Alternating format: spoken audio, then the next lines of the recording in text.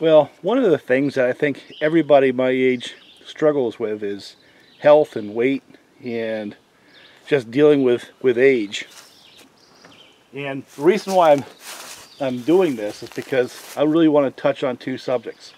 One is why saw hobbies are healthy, and two, start getting into that concept of doing firewood and trying to blend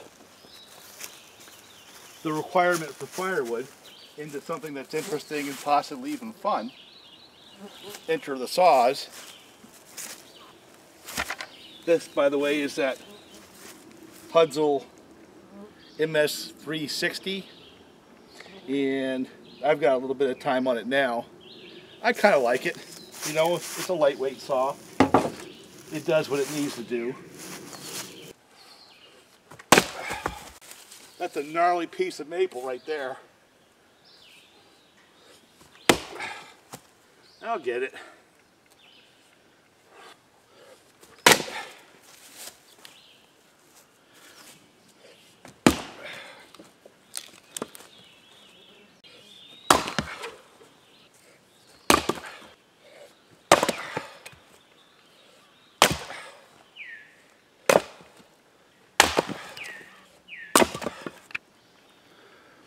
Now, if I look like Jane Fonda, I could sell this as an exercise video, right? So I think what I'm going to call this is Redneck exercise video, because there's a lot more people like this than like her. And this here, and all these blocked up pieces of wood, is the blending of a saw hobby, a health requirement, heating my house, so it's a real requirement. Basically, I haven't had to buy oil for our house since 2006 because of the chainsaw hobby mixed with splitting wood.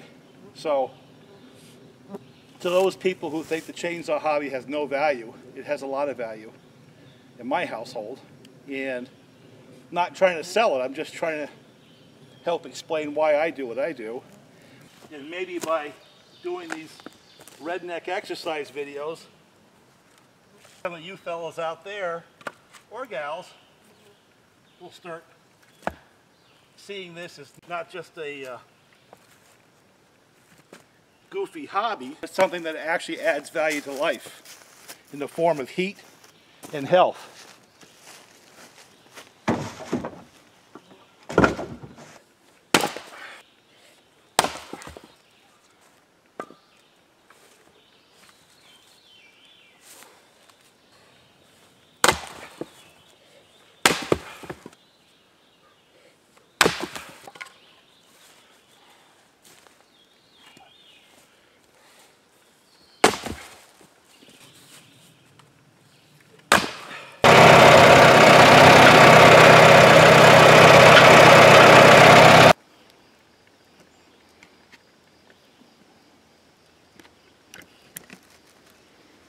Funny how things kind of come full circle at times. And I was out working in the woods the other day and I ran into this hat.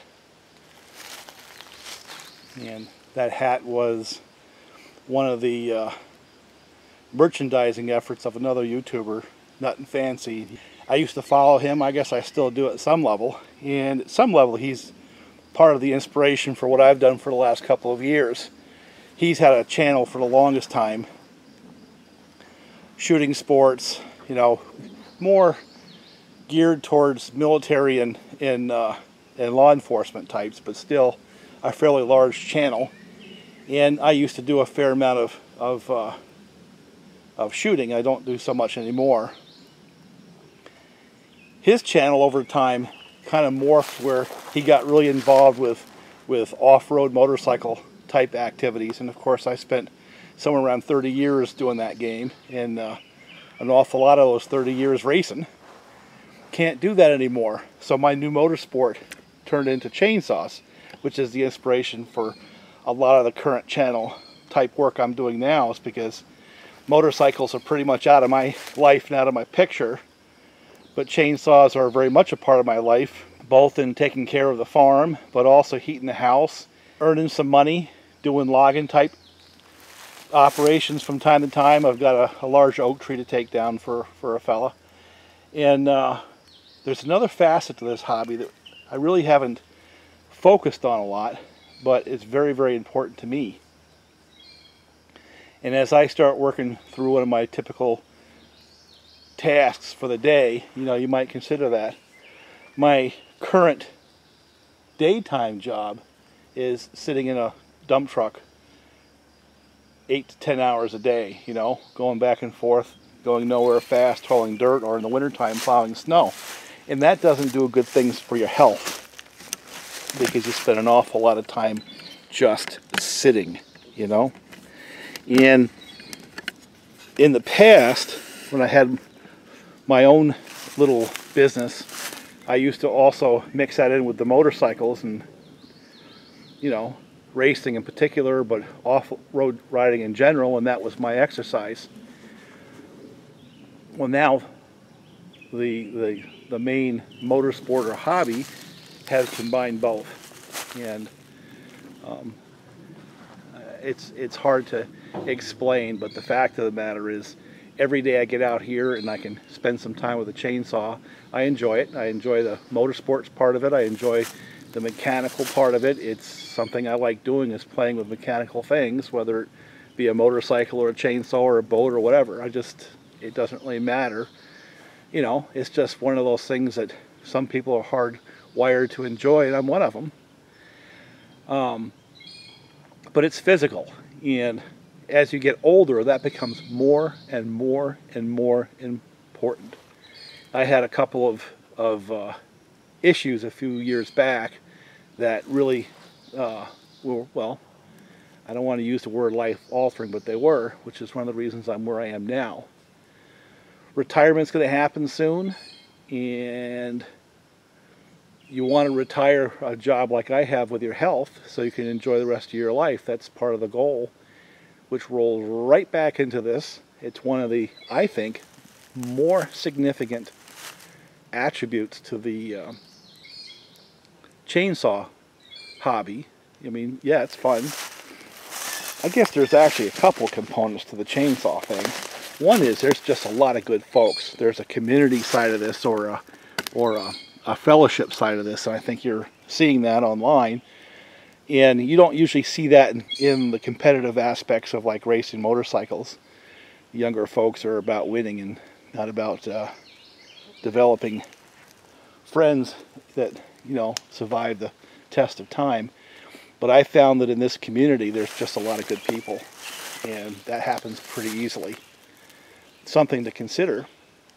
But the focus of today is just two things. One, I just found it interesting. I found that darn hat, because what had happened, I'm pretty sure, was when I was buzzing around in my quad a couple years back, because we have some fishing holes way down in there, and I used to go down there and drown a worm.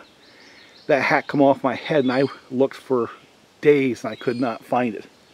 And from the looks of it, what happened was it went into the grass and had an encounter with one of my bush hogs and got sent off to the side here, maybe with a little help of Mother Nature and the wind.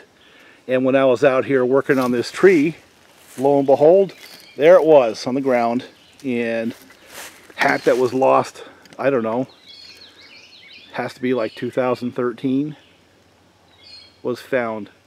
And TMP, Nutnfancy, he would be, I don't think he'd be awful proud. I think he'd be pretty upset that memorabilia from his channel spent a couple years down here in the ground in the woods. But there it is. We'll bring it home. And I'm not sure what the future of that will be. I just thought it was pretty interesting and kind of made me reflect on where we've been this last few years. You know, I may get back into shooting some. There's a couple of guys at work who do that, and it's something I kind of miss, especially with the old military firearms. I used to really enjoy doing that. I just haven't had time. I acquired a firearm in a trade for some chainsaw work that I'm really looking forward to trying to sight in and use, and it's an old Remington 788 in 22-250. Really nice shape.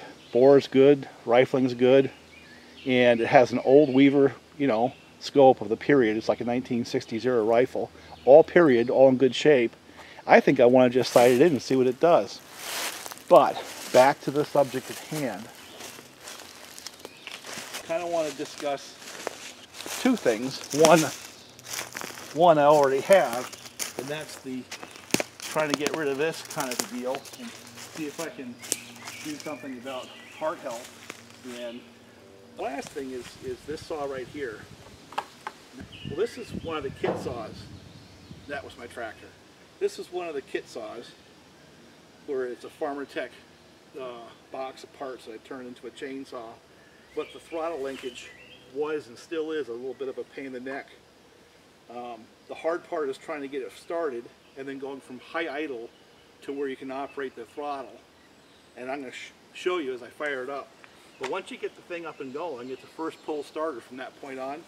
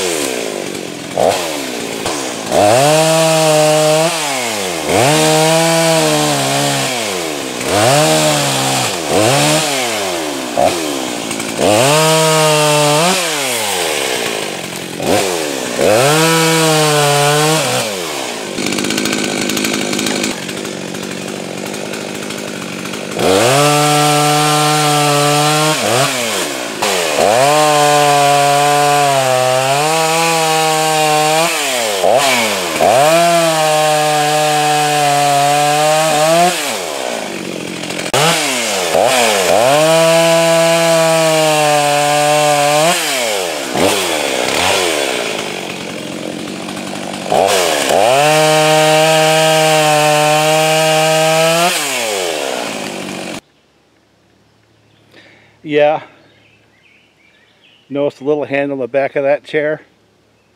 That's one of those things that you almost have to have when you get past age 60 and weigh as much as I do. Yeah, that's a confession. Especially when I go fishing. But to continue, and I shut the saw off to give you a sense of what a restart looks like. Basically all I did was reposition the camera, shut it off, sat on my stool, had a drink of water, and got my peavey so I can roll that log a little bit. By the way, one of the things I discovered is Husqvarna doesn't stock parts for these chaps. I lost one of the little plastic clips down there, and from a variety of different Husqvarna sources have yet to be able to replace it. So something to consider.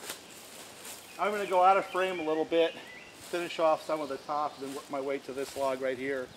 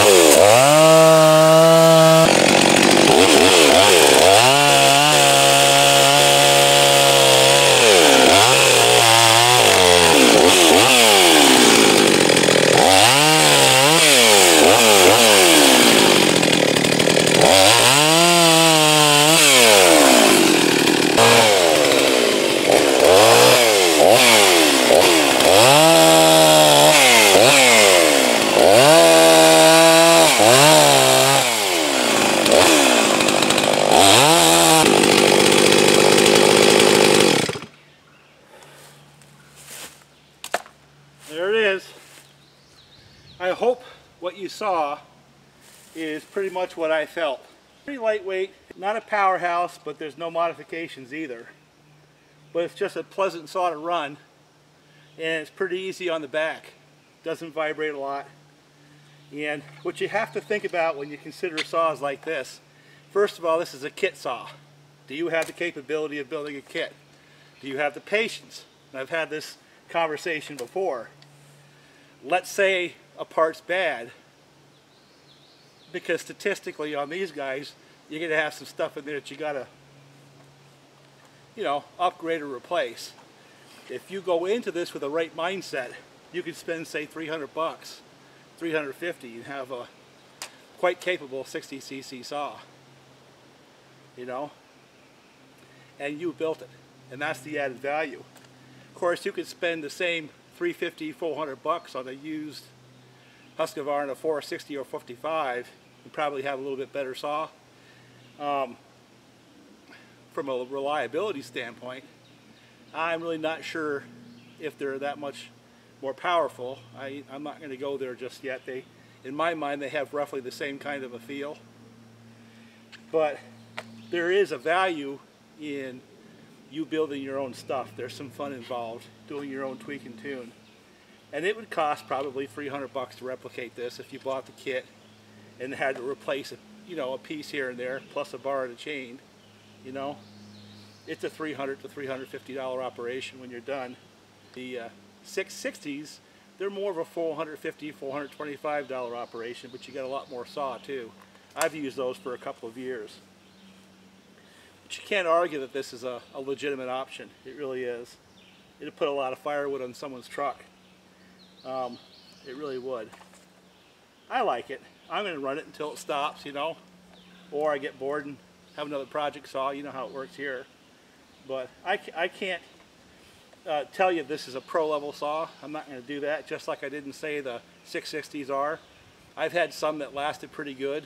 The last batch of cylinders I got were sketchy in the plating on the big bores for sure. That's on the 660s. But the 54s were okay. My modded 54 is going through something. I noticed when I have this new tool where I can look inside the exhaust and look at the cylinder. I'll show that at some later point in time. But it showed some stress. I'm not sure if it was me firing it up and just going flat out and doing heavy cuts when I was doing the tests, or does it have a systemic issue? None of my other ones do, just that one. And no, it's not where I did the finger port, it's actually around the exhaust port. So something's going on with that cylinder. But other than that, I've had pretty good luck with these. Oh yeah, the first bling saw, that thing came apart pretty quick. So I had to put a different cylinder on that. But like I said, the last set of cylinders has not been as good as the first group that I had on these parts. But this one appears to be alright. And the last 54 I built seems like it's okay. But my point is this, is you get these for the puzzle part of it. And you expect to have to go through a little bit of research and development. And if you have that expectation, it's money well spent, and it's a useful toy at the end or a useful saw, and there's a lot to be learned and a lot of enjoyment to be had. If you go in with the expectation that stuff's got to be perfect because you spent your damn $350, you better go down and buy an OEM saw. That's really what it boils down to. And this MS360 kit or 036 kit or clone saw, whatever you want to call it, I would have to say this is a successful build and a worthwhile saw to have as a companion to the 660. I guess that's where I'm going to leave it. I may show some other stuff, but like I said, the two issues I had was I had to replace the oil pump up front. Definitive Dave helped there, and you can see how that throttle thing kind of is goofy. It did take me a little bit of time to get the carburetor to where it's easy to start, easy to restart, and you know, just the way it operates. It took a little bit of tweak and tune time, and I had to get rid of the tachometer. Instead of shooting for numbers, I had to go by ear to get it to where it is right now. But you're going to watch it develop over the summer. I will do a couple of updates over time, and hopefully also doing this a couple times a week. The next phase of this, of course, I have to split this and put it in a bucket. That's all part of the same 1 hour operation. But this video really is trying to highlight that blend of health, the exercise you get, along with something like this, which is a hobby saw where you build it from a puzzle. Those are two big pluses to this as a hobby. You know, this is about when the wife and all your friends say, "What the heck are you doing with all those chainsaws?" Well, putting firewood in my barn to heat my house with, trying to get some exercise to get rid of some of this, see if I can survive the next 10-15 years when I get into retirement, and scratching that whole mechanical itch now that motorcycles are really pretty much out of my life. So I'll move on to splitting. No more talking, just doing.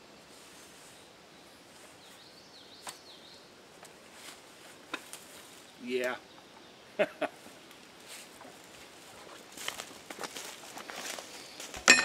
You know, the way you can look at it is this, is some people actually pay to go to a gym.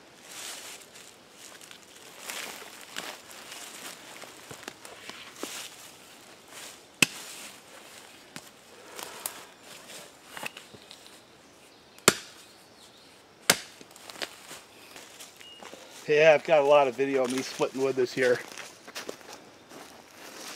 I don't know if I'll put a lot of this in here because I got some old maple, and this stuff here is not going to be as easy as it looks because it's got branches wanting to grow.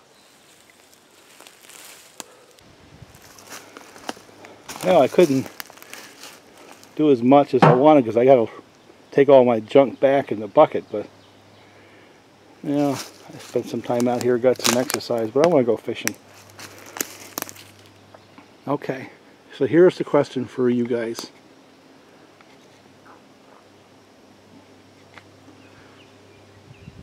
What do I do with the Nutnfancy TMP hat?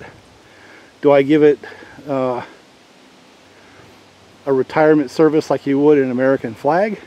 Do I leave it out here in the woods? Do I take it home and well, dispose of it? Does it stay in a drawer? What do you think? What should I do with that hat right there?